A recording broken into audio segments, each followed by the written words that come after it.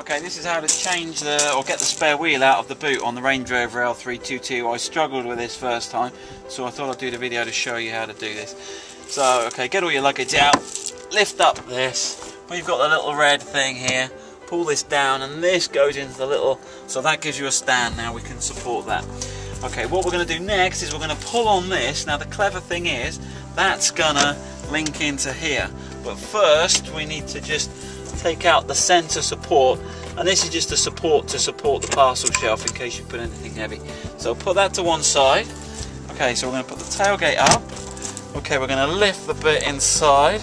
Okay, and you'll see that lift. And the clever bit here is that hooks in there. Okay, and now what you can do is lower the tailgate down, and as you lower the tailgate down, hey presto, the wheel comes out, and then you can just slide that forward, no trouble at all.